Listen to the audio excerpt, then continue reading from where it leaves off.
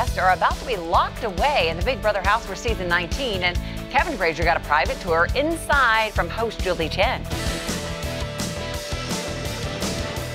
Welcome to the new season 19 Big Brother house. Wow. Total redo. This year's theme is all about temptation.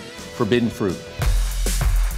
There's always at least 1, 2, possibly 3 bad apples in the bunch. Check out all these tempting Big Brother bucks, except this money is fake. Hollywood money, made to look real. As you can see, motion picture use only.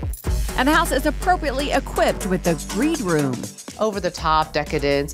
It makes me think of Michael Douglas in Wall Street. Wall Street. Greed, for lack of a better word, is good. But what if you lose a challenge? Welcome to the have-not room. Locked for now. For a week, they have no hot water in the shower, uncomfortable beds, and the lights don't go out. So it's like, meh. On the flip side, we have the showman's room. Flowers, you know, every bed is a double bed. They stay up till all hours of the night doing Lord knows what.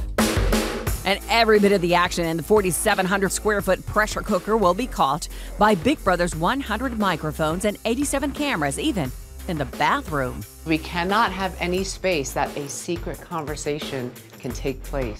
Of course, the head of household suite is back, and this time decadently redecorated. It's gold and it's greedy in here. Wow. There's even an aquarium and a chandelier in the bathroom. What in the world? As for Kevin, if he were hanging in the house, well, he admits you'd find him in the sloth room. Oh my gosh. If you had this in a TV, oh, this is unbelievable. Oh, I'll see you later. I'm good. I'm good. I think Kevin's moving in. Far from a sloth, though. He's That's constantly in motion. Well, last year's winner, Nicole Franzel, spent a record 99 days under the microscope. This year's winner, getting off easy. Trapped for only 92 days.